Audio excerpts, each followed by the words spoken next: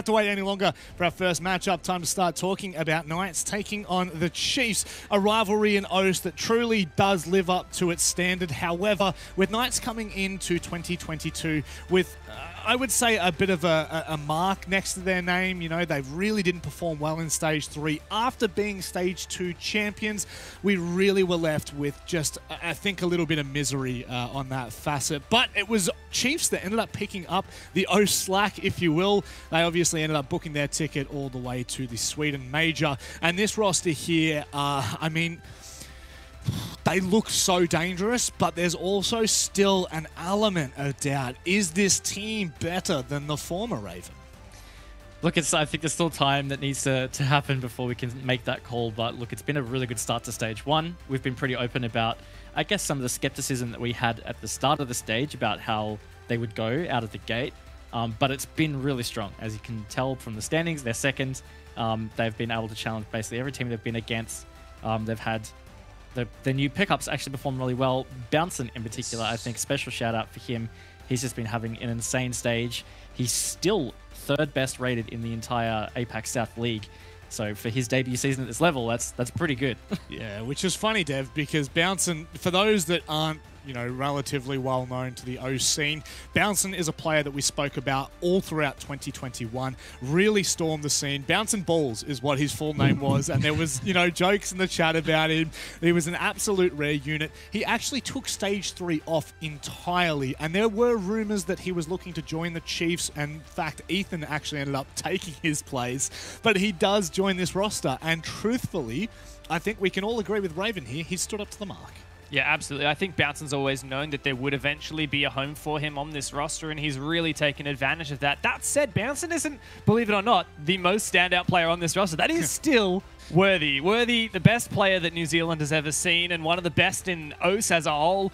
He has been absolutely nuts. He is the second top-rated player in APAC South right now. The #1 player for KD, even above Speakeasy, and also the #1 player for entry. So on this team right here, you've got the two best entry players in the league in Bouncin and Worthy. And aside from that, like, you just have a really strong fundamental core roster. Ethan's taken a bit of a backseat these days, more of a support role now that Fisho is no longer on the team. Yep. And I think that one thing that everyone can agree on is, like, this is a roster where you have a lot of really high impact fraggers, and at the helm you've got Bouncin and Worthy who are going to do the heavy lifting. Yeah, I can almost hear Xenox already. Forever, always will be, it's Worthy. There's something in the background there who's always holding that title. A team that's trying to snatch back their title, of course, the Knights. Really trying to get back to former glory of Stage 2, and there is a huge opportunity for them to do so here. Their run home obviously isn't the easiest trek. They've got IG next week and then Direwolves on their final Playday. So this is really a must-win game for them, Raven. It is, and look, I think this is achievable, even though we've talked about Chiefs having some strength and looking pretty good this stage. I think there's always that edge. You know, Knights and Chiefs know each other pretty well, being two Oceanic teams, played each other a lot at higher levels. So look, I think this could be one that maybe goes towards an upset. We can talk about predictions a bit later. But I think what's really concerning for Knights is it just feels like their roster hasn't quite clicked yet, which is funny because I actually felt like their roles look good, but Stigs and Quiz both not tracking super well on stats. I mean, Stigs is leaning more into a support face role, so that's okay, but regardless, it just, I don't know, the missing piece doesn't feel like it's slotted in just yet. Do you think that it's going to come, Dev, or do you think that this is just going to take time? I don't know. It's really, really hard to say. I know that there were so many free agents during the transfer period, and Knights knew that they were rebuilding their roster for months and months, like a lot longer than any other team did. While that Six Invitational was going, while the Six Invitational qualifiers were going on, this team was still rebuilding their roster. They knew that Haywood and Dino were out the door, and they had a lot of choice for what players they decided to pick up. And I'm a little bit surprised they went with Stigs and Quiz, and like you said, they haven't been performing very well. They're the bottom 2 rated players on the team. Stigs in that support role, but Quiz picked up as a fragger. Like, he's a young gunner, kind of like Bouncin, but not as experienced. He came from OCL, so he didn't even play at a national level. And I'm just a bit concerned for Knights. I really want to see them do better, but, you know, they beat Fury and Renatus. If they can't win here, that's probably the only points they're going to get for the entire stage. That is super grim. Really, yeah, really it is. It's a concern for us, especially as Ice fans, but obviously as Knights fans, they were so devastating in 2021. But let's turn our attention to the map, Vito, because we need to get underway with this game. Try not to hold up for too much longer, of course. We're getting told to press the start button. So let's have a look at where we're going to head for this matchup in particular. Feel like, there we go. We're actually going to go to Clubhouse. I think this might be the first Clubhouse we've seen so far this stage. Raven, what do you make of it? I think it's not the first Clubhouse that's seen this stage. Damn. Sorry, mate. But Correct. no, look, I'm looking forward for this. Second. For Chiefs, Clubhouse was actually a super strong map at some point last year, and then at some point it just wasn't. They started to hit this voodoo period where it felt like they were actually really struggling to pull some really big wins on Clubhouse. And in fact, last time these guys played each other, which was in the OCN season finals, it was a 7-1 win to Knights on Clubhouse. So I know different rosters, but the track record isn't super great for Chiefs. I mean, do we lean into that, Dev? Do we start to tell that story? Yeah, I mean, absolutely. Back in the day, this was one of Chiefs' best maps, but as of recently, they lost it to Bliss in season finals. They actually got 7-1 by both FaZe and Rogue at the Sweden Major. They did beat OXG at the Sweden Major, but OXG were playing with a sub at the time. For a long time, this was considered as Chiefs' best map. Until it wasn't, until they started playing it a little bit too much, they started losing it. Like you said, very different roster now. As you can see, neither teams have played it so far, but we are seeing a meta shift overall with how attacker or defender sided different maps and sites are being. The one that's interesting to me is to see that, well, two things. Firstly, that Master and Jim, albeit we don't have very many stats, only 12 rounds to go off in total, Master and Jim is looking to be defender-sided right now, which is interesting. For many, it's considered a tertiary site. And Bar Stage, the one round it has been played, was actually won by the defense. So I'm really keen to see whether we see more pocket picks, more teams leaning into those less picked sites. Yeah, Bar and Stage, what an interesting site that has become ever since the rework. Important to note that, of course, those stats... By the way, how good is the new graphic? We got to make it... We're going to call it out there. My paint version. Yeah, no. Look, we might end up showing that paint version at one point throughout the broadcast, just to give everyone an idea as to who the visionary is on this broadcast. But to give you an idea for the league stats, Renatus and Elevate played on that the very first Playday. It was a 7-5 victory to Renatus. A bit of a shock, I think, to a lot of viewers and also probably to the players as well of both teams. But it's time to get a bit more of a holistic approach here. Raven, who are you going for? Where are we leaning at the moment? Look, I'm still leaning towards Chiefs. I feel like it would be silly of me not to, just based on form and results and that kind of thing. I could foresee this end up as an upset, but I'm just thinking Chiefs, based on what we've seen from them so far this stage. I think they're going to win it fairly comfortably. Dev, do you think the unknown entity that is, Quiz, that is Stigs, the fact that this roster is still coming together, could cause a bit of chaos here on Clubhouse? Is it possible? I don't think that there's much that Knights can do to really surprise Chiefs. I just think it's a game of fundamentals. That's where Knights have been lacking sometimes on the entries and in the gunfights. It's not going the way of Quiz. Sometimes the pushes and the late round coordination isn't quite perfect.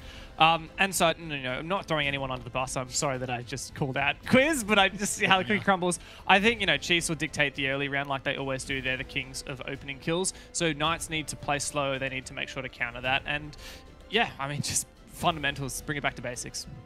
Now, very quickly, I don't know whether these are definitely the stats that, we're being given. I can't remember who it is on Twitter that's giving it to us, but 88% chance if Knights pull out a regulation win here, as well as the Chiefs, just making sure that is the up... okay, it's last week's Playday. But I think that would still almost hold somewhat to truth with where the Knights are sitting right now. If they pull out a regulation win here, they do go equal with the Chiefs. But then we've got a lot of teams toward the top end. We're still, when we're looking at the top four, Raven, we are really fighting for what is, really the 11-point threshold that we had back in 2021. Each stage was 11 points minimum that you needed to make your way into the playoffs. Direwall's obviously close there. But I think the big question that I want to pose to you is, what do you think the chances are of Knights or Chiefs making it at this point? Because I think it's one of these teams has to miss out. When you look at the last two Playdays for both of these teams, Chiefs have Elevate, then have IG, whereas Knights have Direwolves and then have, Direwolves on their final play day, but they are playing up against Invictus next week. So what really are the chances that if one of these teams don't pull the victory here, we could see them slip out? Yeah, I feel like that's definitely the danger for Knights. I feel like less so for Chiefs. Again, I think in general, because I have a bit more faith in their current form. Because Knights didn't get that win on Playday 4, it definitely has reduced their chances. This is probably their last, I'd say, big opportunity to be able to take 3 points. Otherwise, I think it's going to be real rough. I think for Knights, though, it's more about they just probably need to use this stage to focus on getting where they need to be with their team. You know, grinding in their roles, grinding in their synergy, and kind of getting ready for stage 2, because they've had some okay performances, but it is still very hit and miss. So I feel like even if they make playoffs, it's going to be rough. But of course, you're always aiming to get the best placement possible. So tonight is just a big opportunity for Knights to try and stay within touch. And I think, Dev, when we look at all of the teams and all the shuffles that we've had over the last, 2-3 months, all of these teams pretty much have a 40% new roster, some more than others. IG. However, when I was speaking to Rousty, I do remember recalling the fact that he's talking about the fact that stage 1 was really too early for them to be able to kind of pull something together here. But my question I want to pose to you is, do you think that it's a valid excuse that we are seeing fresher teams come into the mix? I think that teams with recent roster changes, if they have high fragging roster changes, for example, like the Chiefs, who have picked up players like Bouncer and Boydie, both fraggers, teams like IG, who have picked up both fraggers as well, they're the teams that I think will find it easier to have immediate results, but harder to have long-term results, right? Because if you want consistency over a long period of time, it comes down to what a player provides as a whole package, like, attitude, their work ethic, their ability to, contribute outside of just fragging. And whereas in the short term, we saw what Nate did on the clutch and all that for IG. So look, I think that for Chiefs right now, they're in hot form. I think Knights are going to have a really big time, and every match they play this stage is going to get more and more tough. Really does feel like a little bit of a David versus Goliath story, which is funny considering where 2021 left us with all of these teams. However, it is time for the game. We are pressing that big red button, and to take you through all of the action, it's Xenox and Guz.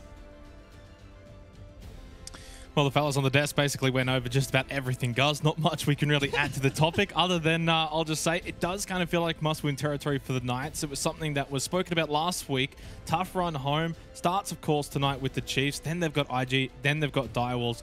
If they're to make the top 4, it'll be a well-earned top 4 if they get there in the end.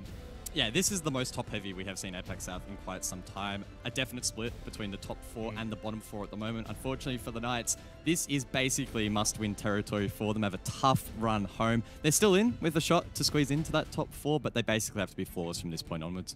We head over to Clubhouse as, what used to feel like the home of the Chiefs could end up being once again. 65% to 35%. New roster, of course, coming over to Clubhouse.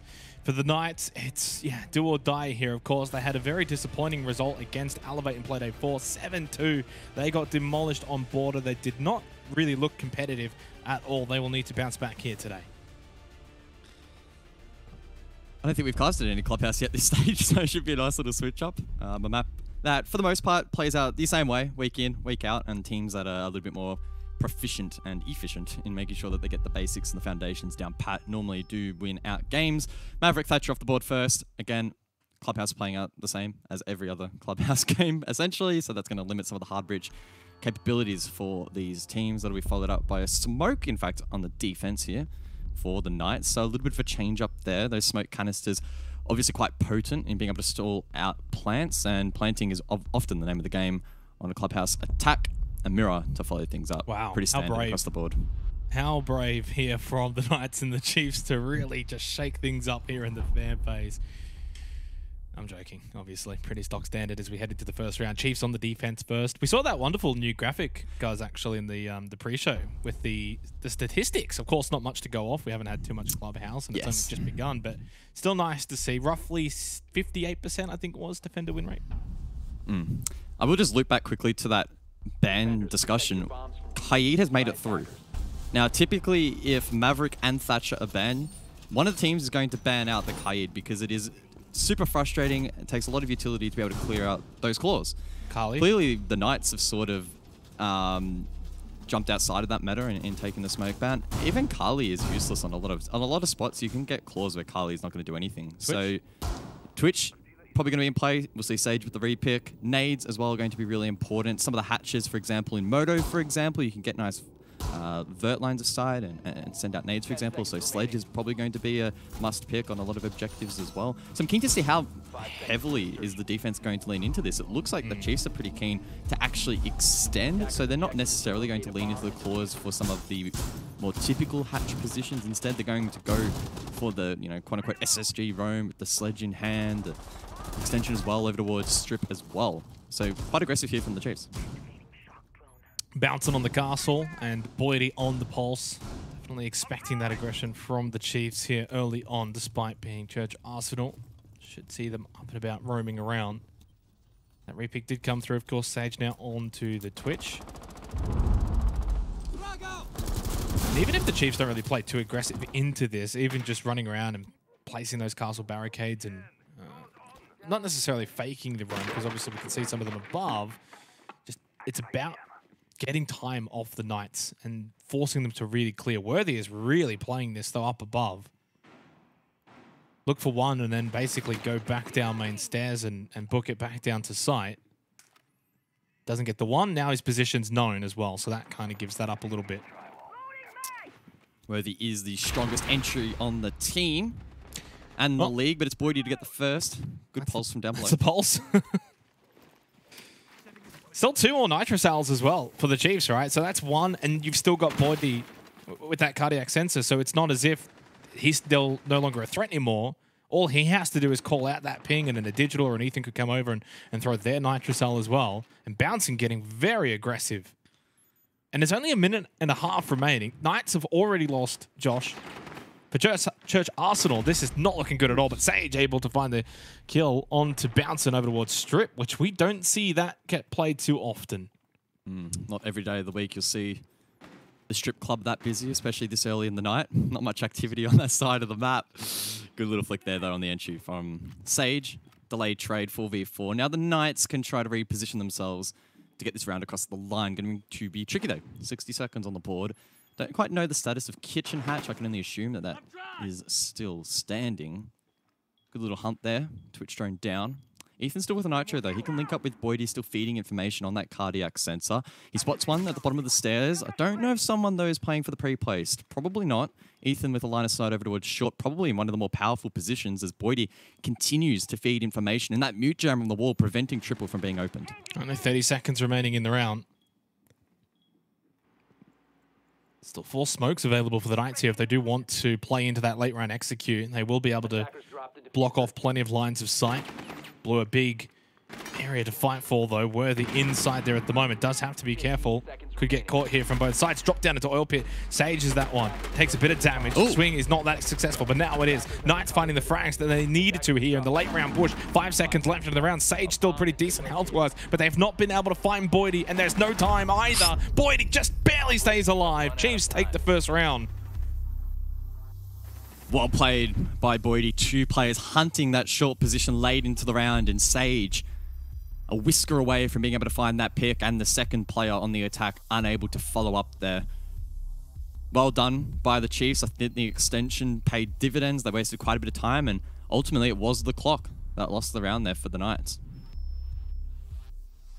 Not that bad, though, all things considered for the Knights.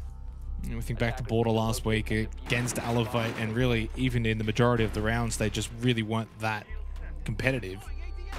And while they maybe didn't get off to the best start, they were able to claw things back, remembering they didn't have Josh, so no Sledge. They couldn't really do a whole lot of work over towards Kitchen.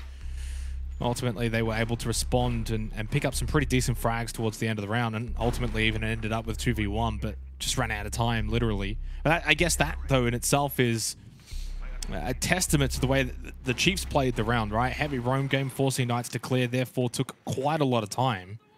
By the time they were even in a position to really head down to Church Arsenal, there was only like 40 seconds left, and they hadn't really done much.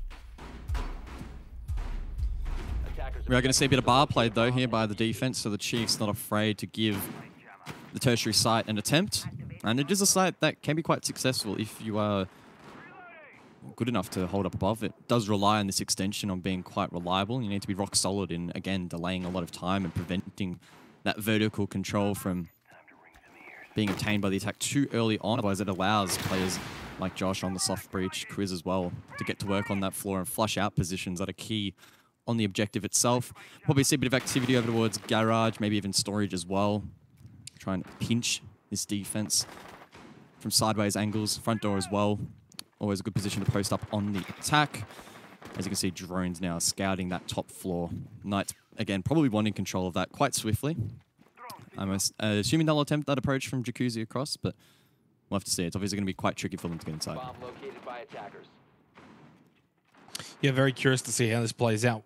Clearly, we don't see much bar stage, but the one round of it that has been played was won by the defenders. And typically in the past, you'd maybe think attackers would be able to take this side, but I think it's become one of those sites where, because you don't see it played too often, when the defensive team does pick it, clearly they've got an idea as to why and a strategy in place. And it's going to take Knights a bit of time here to clear out some of these positions and these players. Stiggs gets the opening pick onto Ethan. Almost catches Worthy quiz. And now suddenly with 1:25 seconds remaining in the round, it's the Knights looking in a better position. Juicy taken low. Good vert angle from Boydie. Is he thinking about a plant? Surely not.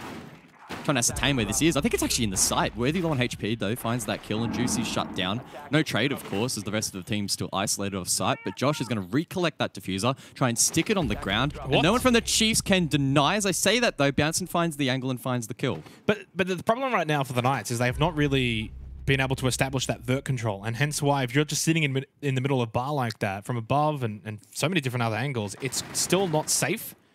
And the Knights still have player over towards balcony, Stiggs over towards the hallway. They didn't really have the setup to even be able to respond. It almost seems like, okay, Chiefs have given you the site, and they're like, oh, all right, let's just go in and plant, and then they're dead. Stiggs to try and salvage the round, 30 seconds on the board. Potentially getting a call that there's one over towards dummies, but he misses that shot. Now telegraphing his position to the rest of the Chiefs, who will sit back and wait for him to fall. And there we go, the Chiefs to take the round. Yeah, strange one. Considering, I think within the first 45 seconds or so, Knights were looking pretty decent, got the opening pick.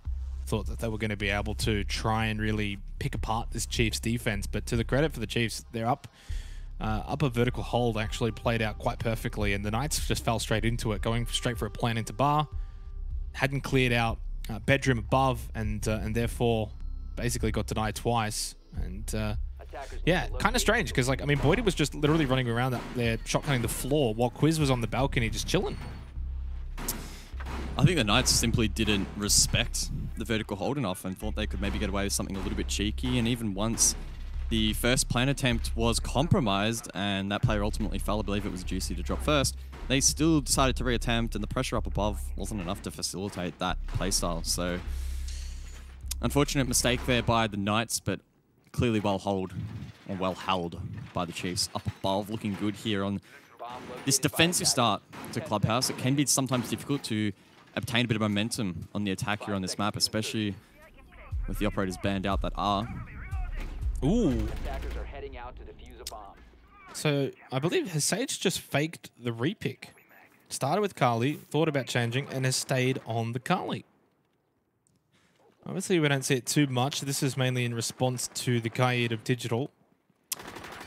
There's no excuses for Digital. There are plenty of positions with these claws that shouldn't be allowing walls to get open. Not one going to be used on CC, not really much of an issue for a bedroom defense. I think the minigame that is probably going to dictate the round is Jacuzzi. Where has Digital placed the claws? Are they far enough away from the wall?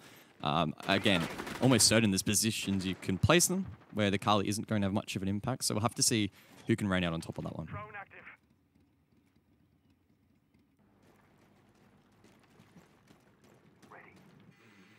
Yeah, of course, Sage has been sort of almost baiting out this Carly for the first couple of rounds, but elects to bring it this time around. Kind of slow through garage at the moment here from the Knights, especially into CCTV, which has already been opened up. But they haven't really been able to clear out cash and top red just yet. Bounson's holding that even without a shield.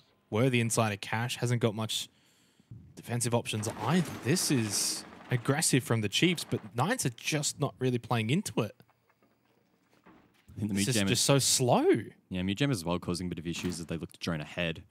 Only 6 left in the pocket now for the Knights. Bouncing still on this top stairs position. How many kills can Bouncing find? I feel like he's in such a powerful spot. Well, he could also get pinched. As soon as someone just decides to try and go in from below, well, now it all kicks off. Bouncing did get the elimination onto Stigs.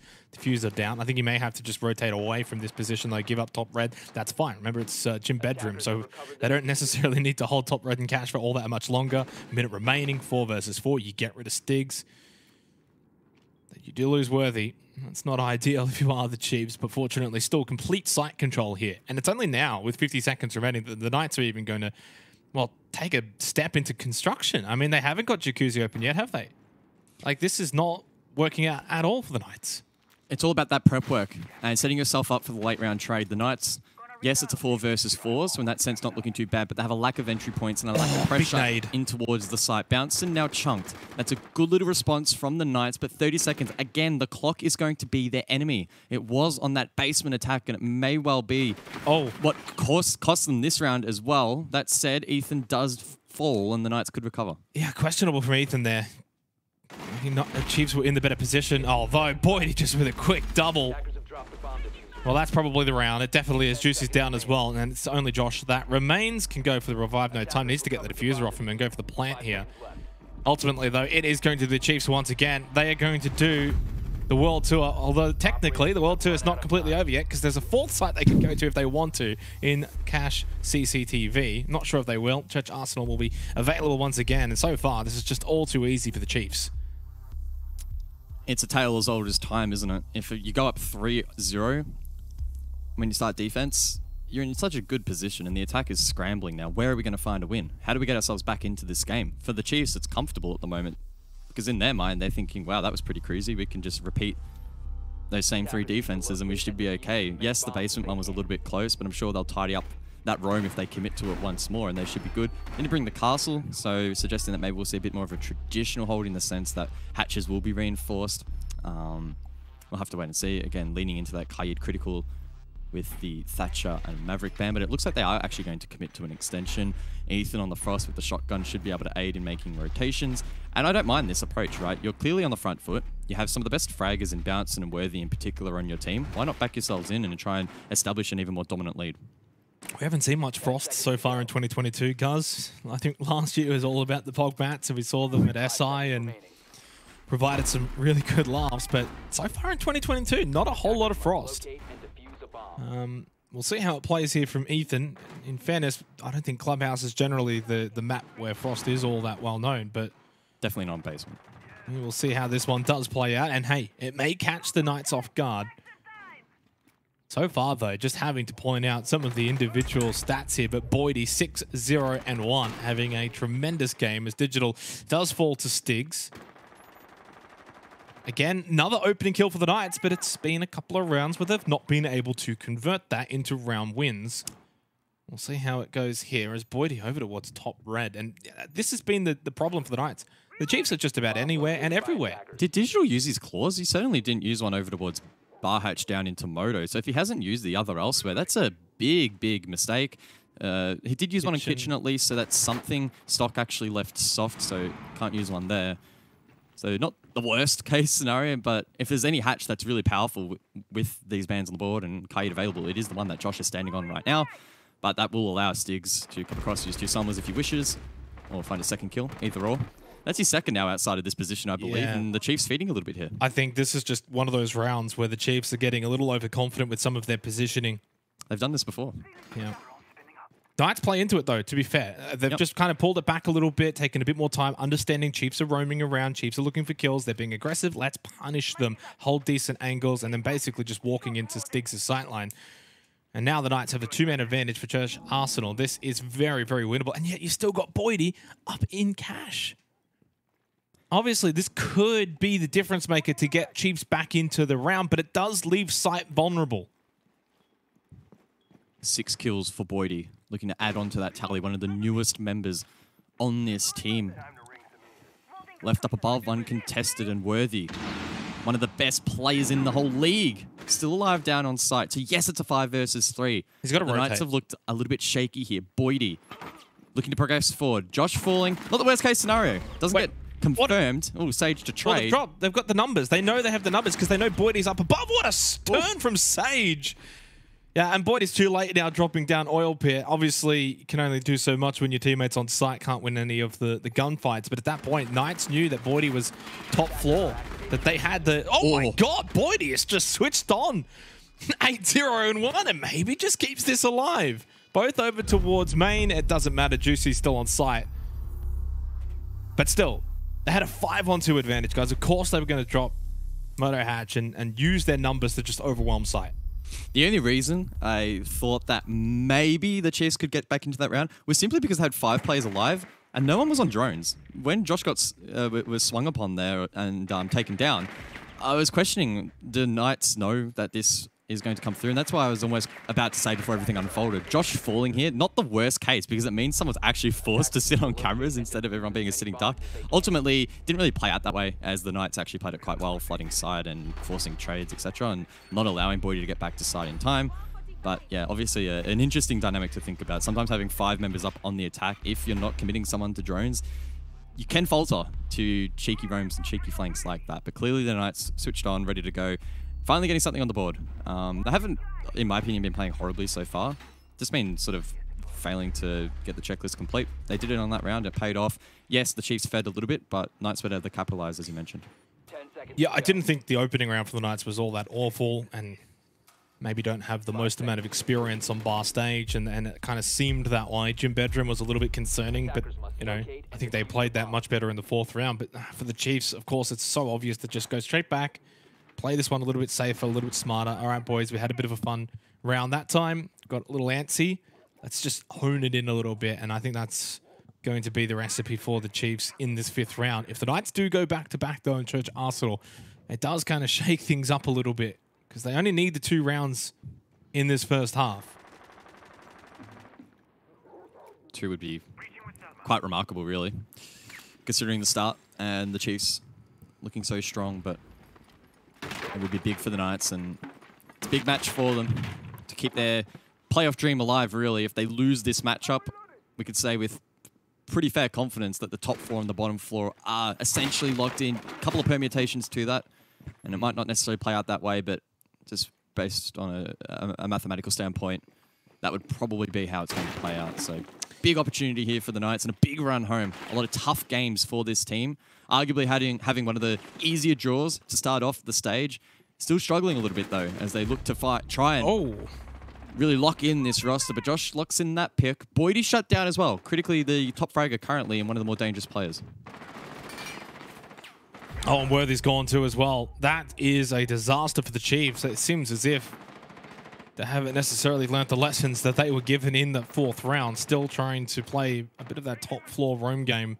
And both players going down so easily. Bouncing probably should have died there as well.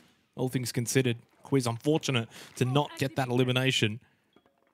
Will that come back to bite the Knights? I don't think so. Not at this point. A very low health Bouncing in a 3 versus 5. And it's 2 rounds in a row on Church Arsenal where the Chiefs have just been a bit sloppy. One of the biggest threats for the Knights so far has been the clock, the time expiring and then being unable to get rounds across the line or being pressured into pushes that aren't going to work out. Last couple of rounds, though, the Chiefs have been feeding these picks, and now time is on the side of the Knights. Still 50 seconds to work with, a 2-player advantage. Ethan could look to turn the tide. Still has a Nitro in hand down below, looks to maybe blow it, and does. Josh takes a chunk of damage, but he'll survive. And now it's really a Knights round to convert. You have 40 seconds, still a bit of hard breach available as well. Dealing with triple might be tough. Still an Electro Claw on that wall, but from this position, you need to be able to trade out rounds. I was going to say, besides Bouncing, Digital, Ethan, not exactly the fraggers on this team. Attackers have located a bomb. Yeah, and Bouncing was low health as well, so you probably weren't expecting him to be able to get a whole lot. Josh just straight into Arsenal. Bye-bye, Ethan. Sit down. Digital gets 1, makes it a 1 versus 3. Could play a little bit to the time advantage that he has. Only 10 seconds left. The rotate, though, unsuccessful. Still towards main. No! And it's just, oh my goodness, no. I was expecting Stiggs to maybe swing that one a little earlier. Instead, held the angle. And then, yeah, last second made the little shuffle over. Well, 2 rounds in a row for the Knights. How quickly the story can change. Suddenly, it's turned out to be a pretty decent first half. Too many early trades going the way of the Knights, or too many early picks, not even trades.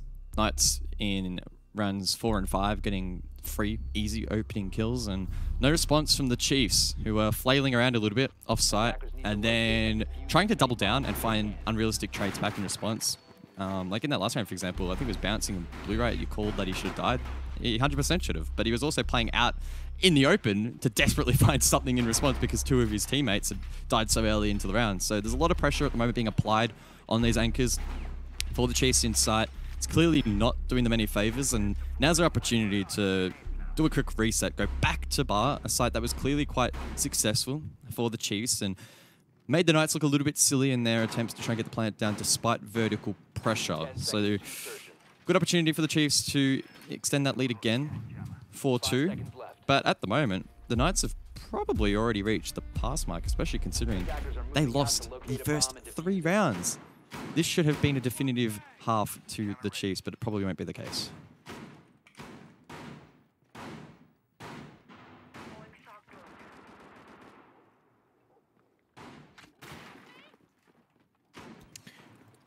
Well, no cache CCTV, which was a little topic on the desk when we had that new graphic. It was, I believe, I want to say off the top of my head, I think 33% defensive win rate from the very small sample size, but still kind of interesting regardless, because in the past it has been one of the more sites that we see defenders go to, and while the Chiefs have avoided it completely, and yet another opening kill the way of the Knights. This is an area that they've been very successful in here in this first half, and it's got to be concerning for the Chiefs. Big game so far as well for Stigs, highlighted by the desk as potentially underperforming coming into the day with a 0.86 CGG rating, -7 KD. Has been feeling a little bit more of a support role, so understandable, but clearly stepping up here in this game, and his team needs him. 7-4 so far, and a couple of opening kills to boot.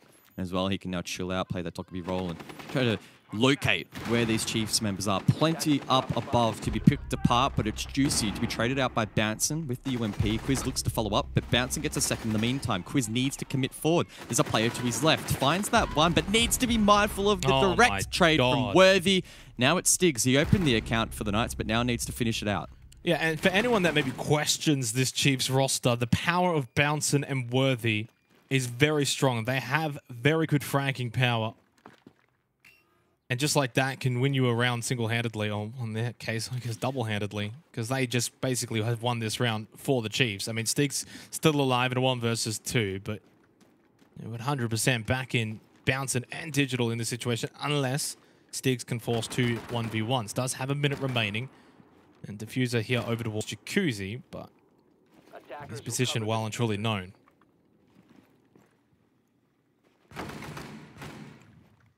Digital and Bouncin just need to relax here. Hopefully by now they've bunkered down in positions that allow a trade to be facilitated. Stigs looking to isolate those picks. It's the only way he can win this round. Find the first pick, reset, reposition, try and find the second or force a plant, but he only has 30 seconds, needs to act quick, and I think main stairs is probably going to be his play. Knights are on the cams now. 30 seconds left. Has Diffuser, but ultimately has not been able to clear out any of the positions of Digital and Bouncin. Time of the essence. Now in towards Bar. Makes his way over towards stage. Really just trying to find an angle here that he can get this plant down without being stopped by the Chiefs. But he is stopped. Bouncin was not too far away. And through the smoke, finds the elimination. It's a 4-2 half for the Chiefs. As expected, that's kind of par for the course though here on Clubhouse. We'll get some more answers here in the second half. Yeah, I think that basically neutralizes the scoreline at the moment as we head into the second half. It should have been more Chiefs dominant though. A 3-0 start, a couple of thrown rounds in the sense that they lost picks early. A little bit concerning for the Chiefs, and they may come to regret allowing those rounds to unfold the way in which they did. For the side of the Knights though, a good recovery effort. Still getting 2 on the board, quite an impressive feat. And if the trend continues of Clubhouse being a little bit more attacker favored as we saw in the one and only play so far in this stage, well, hey, maybe, you know, sorry if it ends up being a little bit more defender-sided. then they might be okay. Well, I've just completely flipped the narrative there because heading into today, it actually was attacker-sided, right? So still getting a feel for it. Speaking of trends, Stigs with 4 opening kills in that first half. Knights with 5 of the 6 rounds. So concerning for the Chiefs. That could very well just be an attacker thing. But I think for me, that just kind of says the Chiefs' roam game got really shut down. That was the difference. And that was probably what stopped the Chiefs from being able to get, say, a 5-1 scoreline. Really, the Knights and their ability to find those opening picks, really keeping them in with a fighting chance. Obviously, some of the late round execution in the first 3 rounds did let them down a little bit, but you know, ultimately they were fighting tooth and nail. Oh, no way. The Chiefs are going in for a a little rush here. They don't have Diffuser, though, with this position of Boydie, and Boydie is just straight away dead by Juicy.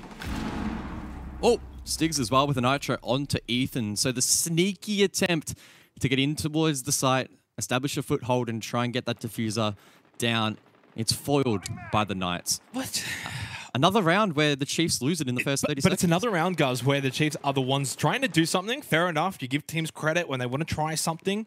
But it's another round where it hasn't worked out. And it's another round where they're 2 players down to the good at the start. It's another round where the Knights have got the opening pick. Again, worrying signs. And I hate to say it, but attack Clubhouse is probably not the point where you really want to be trying to do too much. Because all it takes is 1 death, and suddenly now Church Arsenal almost impossible. 2, and it very much is going to be considered impossible. Knights don't have to do anything there. They can have all 5 players on site and basement, don't have to leave the area. They will have the numbers. Don't generally see attacking teams win a 3v5 Church Arsenal. Would tend to agree, and there's still plenty of utility available for the defense. 2 Nitro cells, there's a BPC scattered somewhere inside that objective by Josh as well. So no excuses for the Knights to lose it from this point onwards. No reason to play overly aggressive, to play tight-knit, try and find trades. Chiefs, though, the opposite game for them, looking to isolate picks. Vert could be critical as Worthy tries to open up the hatch. Sage, oh, I thought Sage was maybe going to impact trick, but no, it's an Electro Claw from Juicy, plays that well. Worthy's going to try and respond and use an X-Kairos on the floorboards. The explosion radius may be enough to get rid of that Electro Claw, but I kind of doubt it. Oh, got it. That said, he does actually find it. He won't get the score notification for that, though. So Worthy, if he wants to know if the hatch is in fact able to be opened, needs to physically make that rotation. He only has 4 X-Kairos. And there's the impact as well. The drop on the hatch, Sage to collect, manages to find a couple, downs 1 more. That's his second for the round, of course, and now bounce and stranded over towards Mo. Ultimately, though, that's where having the numbers for the Knights is proving to be the difference point, because it's still a 2-player advantage for the Knights. Juicy, though, will finish off bouncing and finish off this round. Knights will get round number 7, and they've suddenly now won 3 of the last 4 rounds. I don't know if it's tactical timeout territory yet, guys, but it feels like it's maybe getting to that position if this continues to just go the way of the Knights, especially defense Clubhouse. But ultimately, again, the damage done in the early portion of this game. I wouldn't say it's panic stations just yet for the Chiefs, but if they lose this round, it certainly must be, especially if the Chiefs throw early picks. That's 3 rounds now. Yep. 3 of the 4 losses, in particular, where they have lost early picks with no trade, and it's been not quite a free round for the Knights, but as close to a free round as you're going to get after putting in the hard yards early. So very disappointing from the Chiefs. This is not the sort of disciplined play style that we've come accustomed to this team, where they're able to bunker down on defenses, waste time on roams, and win out 5v5 trades. Instead, they're, I don't know, a little bit lost in the sauce, it looks like, and clearly the Knights, after a bit of a woeful start, have well and truly switched on to this playstyle and been able to shut it down. And bringing it sort of to maybe a bit more of a positive light, but it's good to see Stigs playing well. I think there's been questions asked in the first 2 weeks about some of his performances, and it has stood up in a big way tonight. Not just finding kills, but finding a lot of these in the early portions of these rounds. A big reason why the Knights have been able to get into these winning positions is because Stigs has been able to find a lot of these opening picks. And Sage, of course, when Sage plays well, then the Knights play well. So, I mean, it's just generally a common trope there for the Knights. If Sage is on, the Knights are on. Ethan bringing the Kali as well. But it's up to the Chiefs now to sort of be a little bit more proactive in the sense of just actually finding these opening picks, being more involved in the opening portion of these rounds, and not giving away things for free as they get kennels opened up super early on into the round. 2 minutes and 20 left. As we head to Cash CCTV for the first time in this Clubhouse game. Hasn't quite been a defender's paradise in recent times. Intriguing from Sage on the Knights, opting to use both Electro Claws on each of the garage doors down below, as opposed to kennels or out of construction. And I guess he's reading into the fact that Kali's probably going to be played here by one of the attackers and not wanting to run that risk of the claw being taken down when it could be used elsewhere in relative safety. You can place them on top of that garage balcony and there's nothing that Kali can do about that. Does mean, obviously, Kennels is exposed and quite early into the round, so the cross now compromised for the Knights.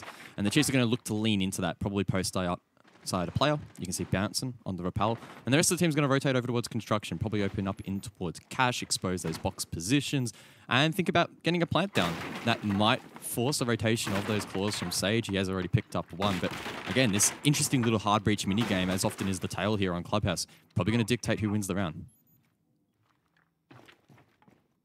I don't mind this, though, from the Chiefs. It feels like the first round in a while where they're just playing a little bit more careful, cautious, taking their time. Oh, Ethan sees it. Oh, he cops it back the other way.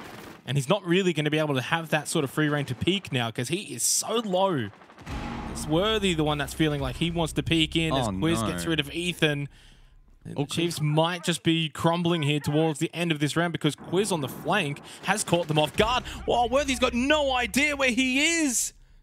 2 big kills for Quiz, and again, the Knights are just steamrolling the Chiefs. Digital and Bouncing once more left to clutch up this round. It's fallen to pieces and they still don't know where this Roamer's positioned. Digital will need to face check these angles with 25 seconds on the clock. If he wins this engagement, there's still a glimmer of hope, but it's looking tough. Flash sent out over towards Bathroom. Should flash that player. It does. Digital find the kill. Now 15 seconds left. Bouncing spotted inside of Garage will need to perform a miracle. Haven't even cleared out the play in Rafters. Stigs should be able to just stand up and get a free kill. Doesn't quite yet straight away, but now does so after a few shots missed. Knights now make it 4 of the last 5 rounds here on Clubhouse. It is becoming their fun house. And it's getting a little worrisome for the Chiefs. Remember, they're not exactly a lock for top 4 just yet. And if you lose this, suddenly Knights go to 9 points and have the tiebreaker. Not in a position that you want to be. Certainly not a lock-in, and the Knights aren't locked out. So this is a game with huge playoff ramifications, and the Chiefs have not been on their game at all in the last few rounds. Big mistakes made in that round. Ethan, for example, dropping the construction balcony, trying to make his way through on that cross. He realized halfway through, oh, I should probably peek this to make sure I don't die. And rightly so. Then he gets lit up, tries to make the cross a second time and shut down. That meant that the construction wall couldn't get opened. And amidst all that chaos, I can only assume the comms were a little bit cluttered and they were a little bit confused and trying to work out what the next move was going to be. Amongst all that, Quiz just crept up the stairs and sealed the deal for the Knights. So it's been a tale of Chiefs making these mistakes, being pressured into them, rightly so, by the Knights. And the Knights switched on, ready to go, reading into that, capitalizing. And the scoreboard's starting to reflect that now. I am surprised it probably took that long for a tactical. Probably should have been done the round previous, as there was a bit of a streak established by the Chiefs, but they did finally call it. So good that they're not sitting on that, and hopefully that's offered an opportunity for them to perform a reset and have a fresh mind heading into this round. Just should mention, of course, for the Chiefs, they play Elevate in Playday 6 and then IG in Playday 7. So not a given. It's not like they've got any freebies remaining that they can sort of bank on to get them over the line, Guz. And, you know, Elevate, of course, well, they play IG tonight. And then obviously there's that Chiefs game. That Chiefs game between IG and Elevate, if the Knights win this, well, that could end up being the final spot. It could be Elevate or Chiefs. Really, when you think about the overall standings here, just for a brief second, it feels like a top 5, doesn't it? Someone has to miss out. Right now, the current standings, it's the Knights. But who knows where that's going to be by Playday 7. A win here set them up massively. Yeah, again, they have a tough road home. It is the toughest road home for any team. But if they do it here, I mean, the last couple of weeks it really opens up for them, and it would be tough to rule them out. So far today, they're playing some pretty damn good Siege. Much better than last week's Border, that's for sure. Infinitely better. Well, can the Chiefs respond? Little tactical timeout, maybe a little bathroom break as well for Digital, and to just breathe and also maybe deny some of this momentum that the Knights have been able to build up in the last couple of rounds. 4 of the last 5 rounds now to the Knights. Kind of feels like if it hadn't been for some of the pesky bar stage play of the Chiefs, this could have actually been way more sided to the Knights here on Clubhouse. Jacuzzi being worked by the Chiefs, though, and it's a good effort so far. An entry point established, and now they can begin to pressure in towards Bathroom. Waldo is electrified. Sage likely holding that position, or Stiggs with those Bandits batteries. Ooh. Stiggs with a Nitro, the power of the Bandit. Worthy taken down. Stiggs has been having such a huge impact on the entries here, whether it be attack or now whether it be on the defense. Yeah. Difference maker tonight, Stiggs, and just a different player, it feels like, tonight. Now up to 10, 6, and 3. But again, when sometimes you look at the numbers and you think, oh, okay, they're having a great game. The impact, though, of those numbers and those eliminations from Stiggs is a ridiculous amount of opening picks that he's been able to find. It's now up to 5 opening kills in the first 9 rounds. That is a staggering number, and on both sides of the coin, attack and defense. And the Chiefs, I'm just going to be honest, it feels like this entire match they've been playing a man down because the Knights keep getting the opening pick.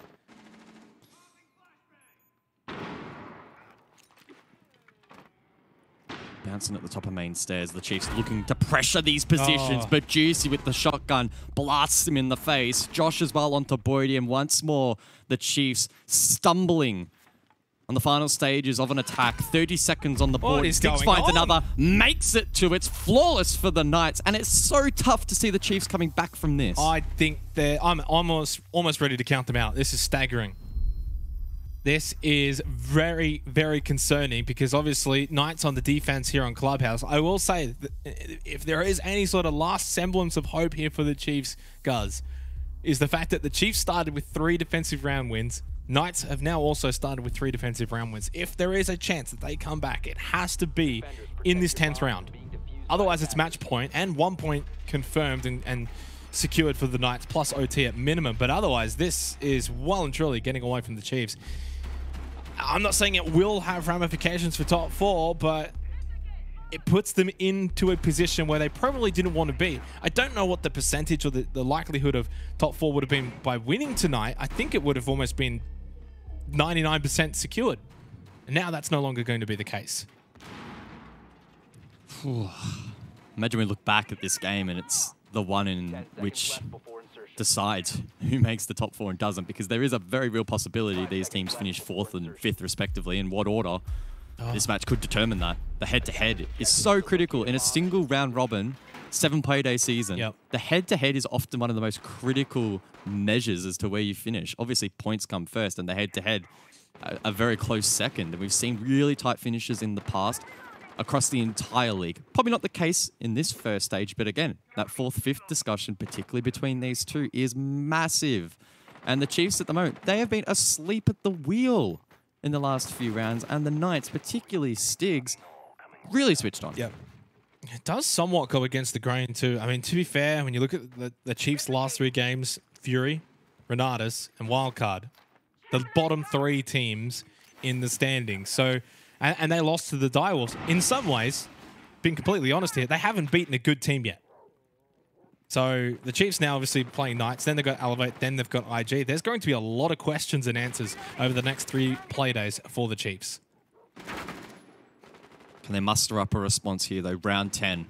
To deny match point away from the Knights, the penultimate match point round. Sometimes the most critical, particularly in securing momentum. Overtime, we don't know what that is here in APAC South. That's not in the realm of conversation so far.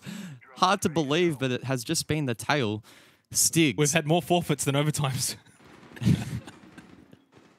Stiggs over to stock will drop, but still aroma here for the Knights. Josh up above that needs to be dealt with.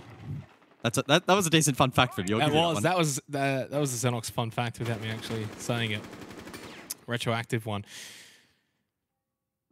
This is so concerning for the Chiefs, but I think one little shining light is the fact that they haven't had anyone fall just yet. Minute 10 seconds remaining in this 10th round. Josh still not cleared out of construction is concerning, but at least 5 players alive at this point in the round for the Chiefs is something. But I am worried about this Josh rotate late round.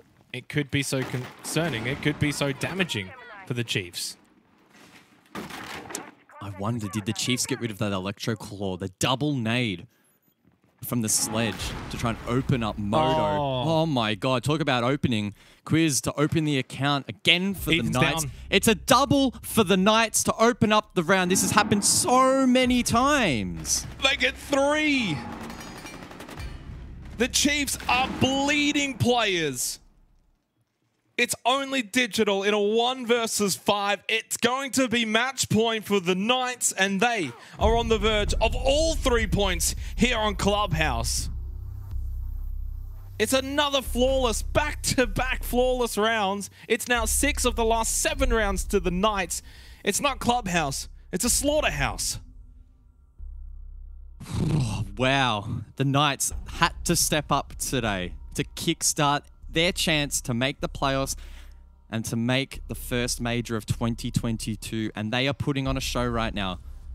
Didn't look like they were in the server in the first few rounds, the first 3 rounds, unable to get a win. Now they're making it look like the Chiefs have turned off their monitors. This is such a flip in momentum. I cannot believe what we're seeing right now. Stigs as well, stepping up, 12-6, and the rest of the team showing up too. In the last round, Chris was the one under the spotlight, getting that opening kill to open up things for the Knights. And it has happened so many times. A 5 versus 3 as the first initial push comes through, putting the Chiefs on the back foot in a position that 99% of the time you are not going to win. And it's been closed out every single time by the Knights. 6-4 the scoreline. They've secured at least 1 point, but they need to push for a regulation win here for the Knights. Anything less, and that still might not be enough for top 4. I can't quite recall the social vote going into this game. I think it was around 65% of the Chiefs. They were quite heavily favored, and rightfully so. Going to be a lot of disappointed people at the conclusion of this game, but if you're a Knights fan, you couldn't be happier with this result. Not only if they obviously go and get this win, get all 3 points, but it's a big team to be knocking off, knowing then you've still got to go next week and you've got IG. Then the final Playday, you've got the Direwolves. I think it gets to a point where if they can win one of those 2 now, that might be top 4. Not a given. Sage and Digital. And Sage wins out that one. Digital just taking a bit longer here to get open kennels this time around. But yeah, the ramifications this has for the top 4 standings is pretty big. Because I think by tonight, I was almost expecting top 4 to be done and dusted. I was expecting Chiefs to be on 12 points, Knights on 6. Yeah, crazy. The crystal ball is telling me that it is going to be it's going to be count back to this head-to-head. There is a real possibility they finish on the same amount of points. Neither team has an amazing run home in terms of the difficulty of their opposition. Going to be quite tough. So imagine they finish on equal points, and because the Knights snatches victory, a recovery from an 0-3, they end up winning that position. That said, finally, the Chiefs respond. Worthy did fall, but he wasn't secured. Quiz was, though. So the Chiefs now with a man advantage for the first time in what feels like an absolute eternity. Yeah. And it probably does for them as well. Well, technically the first time since round 8. It was just a round that was not converted, though, in the way of the Chiefs. But yeah, I mean, it's been now just the 3rd opening kill of this entire game for the Chiefs. Every other round going the way of the Knights. Does kind of feel like, for the first time in a while, Knights have got maybe a bit of pressure here. Not only with the Chiefs with the opening pick, but also just positioning, opening up quite a lot of these angles here. Sage has been able to fall back over towards Cash. In fact, very stacked over to the north side here. Top red Cash for the Knights. Could backfire considering they've only got the 4 players. If Rafters gets cleared, Chiefs could be well on the money here to get this round and keep this game alive. Misplaced nade from Ethan trying to find a player in towards Cash. That may have been useful over towards Rafters, but Boydie still has one in the pocket. That's going to be critical. Stigs, the star player for the Knights this game, now in one of the most key positions to resist this push. Oh, they all just rush in, and Josh wasn't full white, but he couldn't land the shots immediately. Stiggs eventually does go down. They overwhelm Rafters. Oh! Big Nitrocell. Boydie, Ethan on the floor. Juicy, though, now in a 1 versus 2. Worthy's low. 12 seconds, so not much time, but Digital is the one that comes up with a big-time shot. 6-5. We are now 1 round away from potentially our first OT of the stage. Bold statement there from the Chiefs, opening up the breach and then sending it through. That was risky. They elected not to go through Garage and apply pressure onto Stiggs, who was, of course, shut down. So it did work out there for the attack, the Nitro cell from Juicy. I thought that may have really ended it all and closed out the map, but doesn't quite have as much of an impact as Juicy would have intended. Now the Chiefs within a reaching distance. They can try and grasp an overtime here.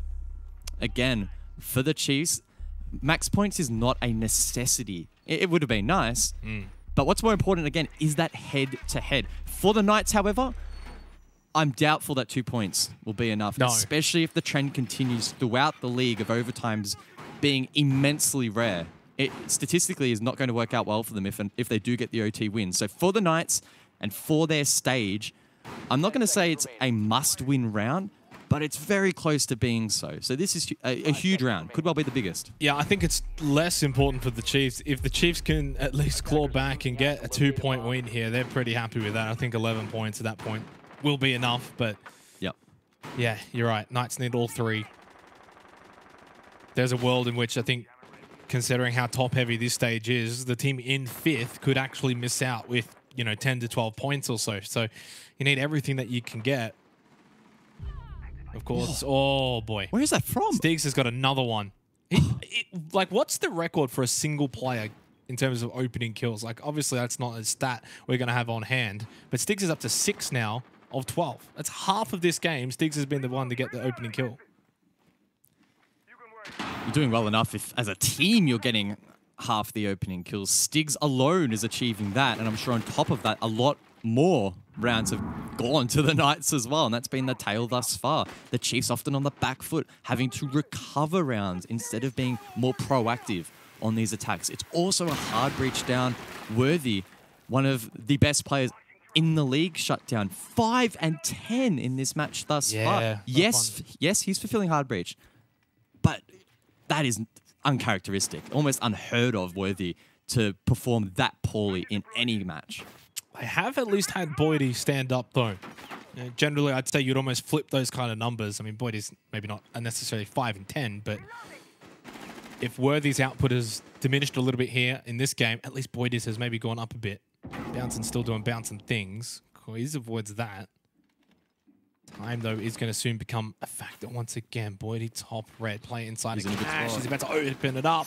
Didn't quite see him, though. In fact, I'm not sure if he even knows he's there. Quiz eventually does go down. I think that was the player inside a cash. Josh watching from Con. He goes for the rotate. Minute and 8 seconds left. It's now a 4 versus 4 for the verge of OT. Do we head there or not? Remains to be seen. The next minute will give us an answer.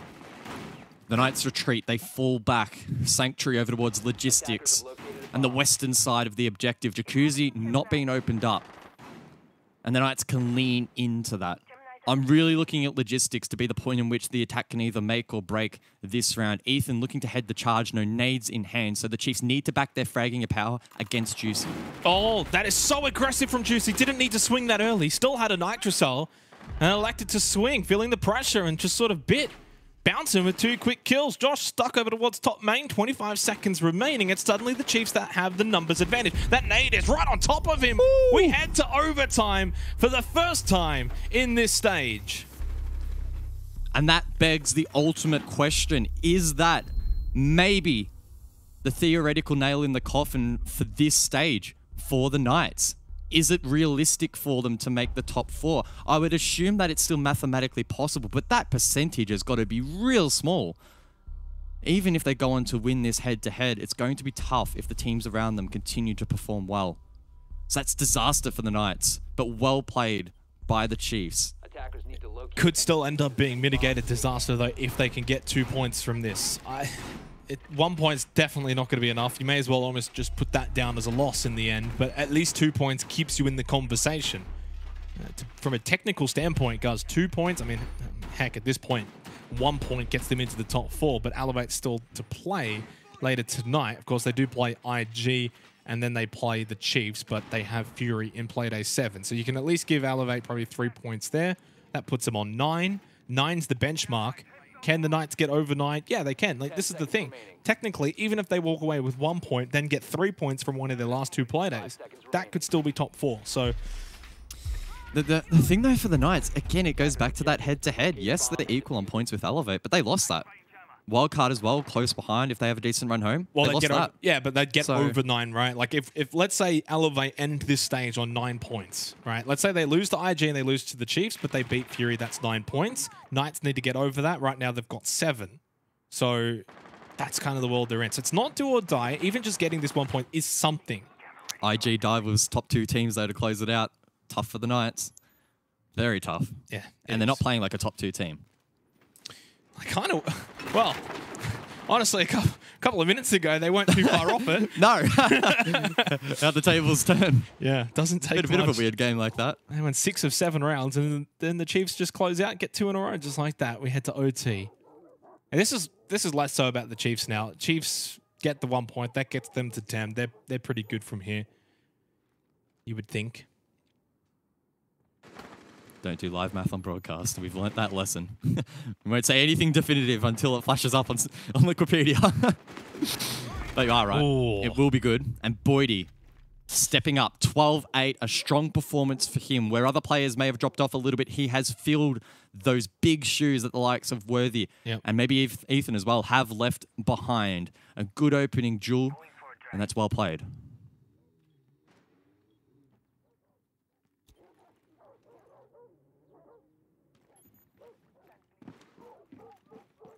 It just feels like the last few rounds, the Chiefs have really slowed things down.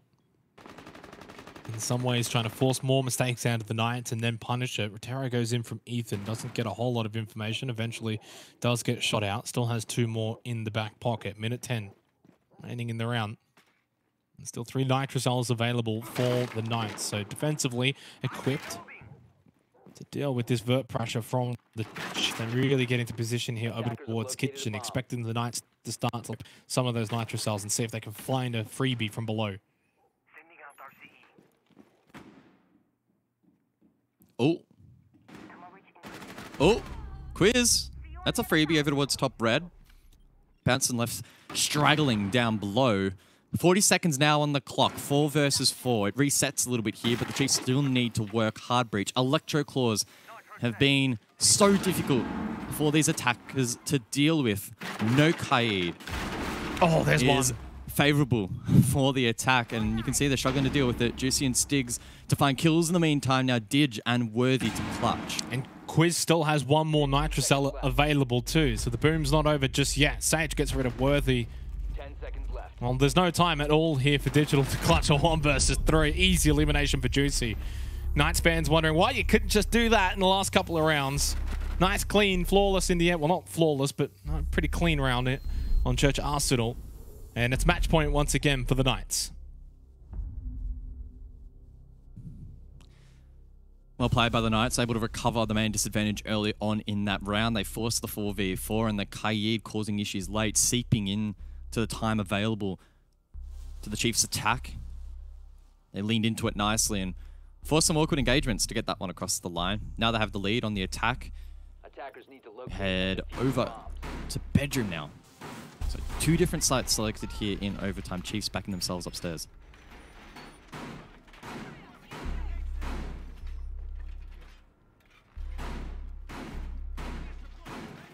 You think back to the first half, which was a little while ago now, but it was 2-1 on Church Arsenal in favor of the Knights. So defensively, the Chiefs just not as sound down in Church Arsenal. So electing to head to gym bedroom may just be the play.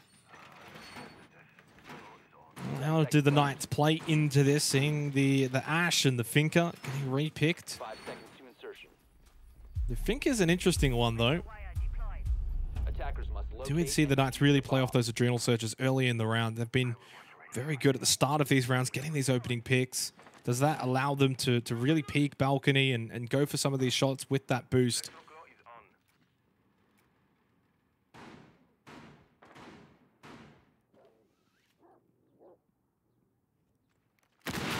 The Knights won't want to lose it from here. They've already had a couple of match point attempts thus far that they haven't been able to get across the line. And this is, much like the previous match point in regulation, season defining. 2 points might still be enough for them, but 1, I mean, you'd almost be able to rule them out from that point, I would imagine. They would need...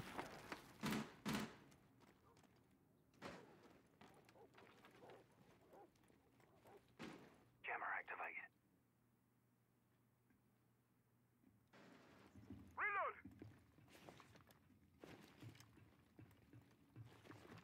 Ready. Attackers have located a bomb. The Knights weren't able to close it out first time. Maybe second time is the charm. Not just selling in here from Digital, expecting a bit of aggression from that balcony position, but nothing just yet there yet. It's all over towards Kennels for the Knights so far. And it's Sage who finds the opening pick. It's the Knights once again who have that early advantage. Ooh. And they will continue to snowball that advantage now by getting rid of Boydie. Arguably, the 2 best fraggers in this match for the Chiefs now taken off the board. And Worthy, while he's struggling for kills, he's almost gone for the team kill. Jump scared me, and I'm sure Ethan was frightened by that as well. Worthy was in a good spot, but forced back. Good droning from the Knights, good discipline.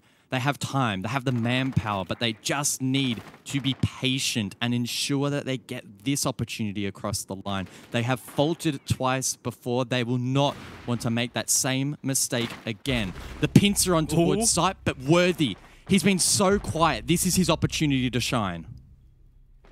When you need your star player to stand up, Worthy generally does so, but hasn't quite been able to thus far, and the pressure mounting. Time, though, is maybe on their side at least. There's only 30 seconds left. Final adrenal surge used by Quiz. Juicy over towards this balcony position, looking inwards now to bedroom. Can't find anything just yet.